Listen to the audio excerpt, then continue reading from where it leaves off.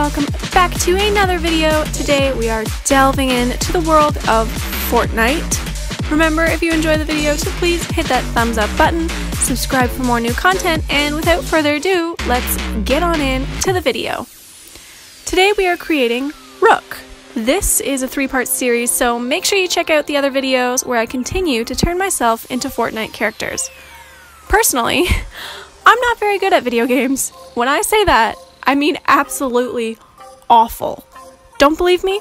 Well, this is what happened when I tried to play Fortnite for the first time. Yeah, let's just say I'm gonna need a lot of practice if I'm going to graduate from being a video game watcher to an actual player. Regardless, I do love the characters that come along with the games. I think they're super fun and unique and perfect for recreating through cosplay.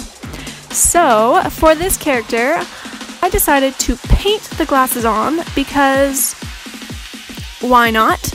Of course, you could always just, buy a pair of glasses, but where's the fun in that? Am I right? Am I right? Alright. So to do this, I'm simply painting the frames and lenses on in their base colors, making sure to have the main lines of the frames not sinking into my normal facial curves. This just makes the lines seem more rigid and straight, and also not painted onto my face. Basically, we need to give the illusion that this is an actual pair of glasses, since that's pretty much what we're going for. Once our base colors are down, we're going to go ahead and complete the rest of our eye makeup. ROOK looks like she's rocking a small winged eyeliner on her top lids and a bit of black liner smudged underneath her bottom lashes. This helps to give her a badass look while also maintaining her flight attendant-like work casual style.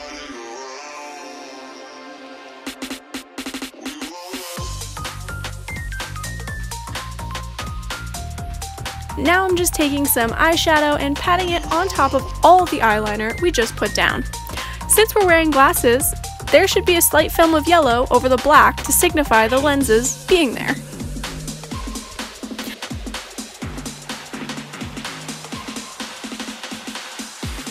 Taking an orange-ish yellow shade, I'm going to go ahead and start shading the darker areas of the lenses. I'm using a reference photo for this to make things a little bit easier for me. Taking a taupe colored eyeshadow, I'm then going to add some shading beneath the lenses. Ideally, you want to focus on the area where the glasses may actually come into contact with your face normally, since this is where they will be shadowing.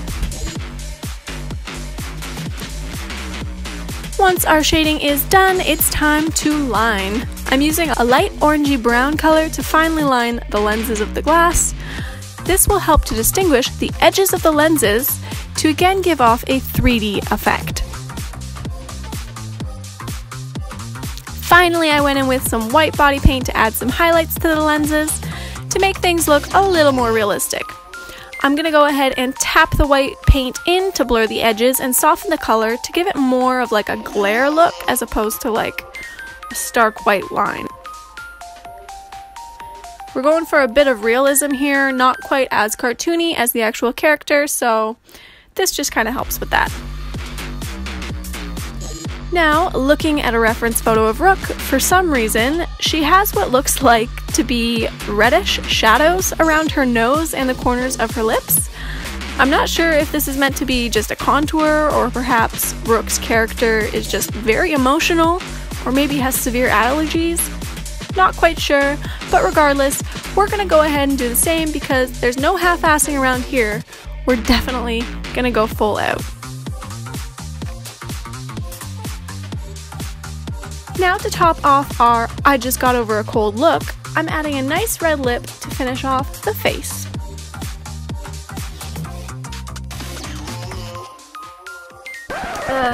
Maybe not quite finished. I realized that my eyebrows were a wee bit too light for this look, and like I said, we don't half-ass things around here, so let's fix that, shall we?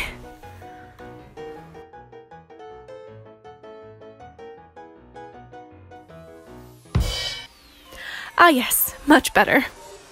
Now on to the clothes.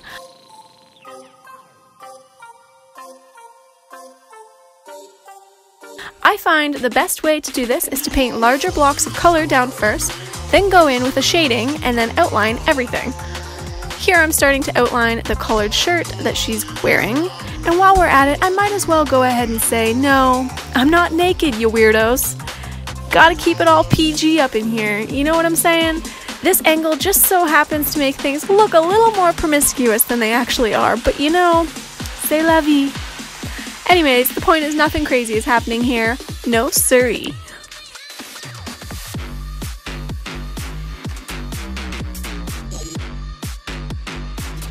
Good, now that we have that all cleared up, time for some outlining. This is my favorite step, since this is where a blob of color becomes more structured into, I don't know, an actual design.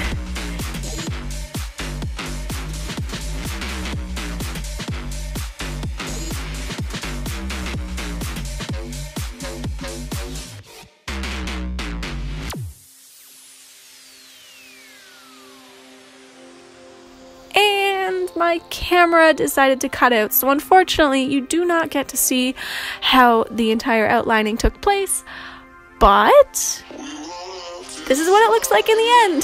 Sorry. I hope you all enjoyed this video. If you did, make sure to give this video a thumbs up and subscribe for more new content. This is part 1 of 3, so stay tuned for the other characters that I try to create. And thank you all for watching. I will catch you all later. Bye!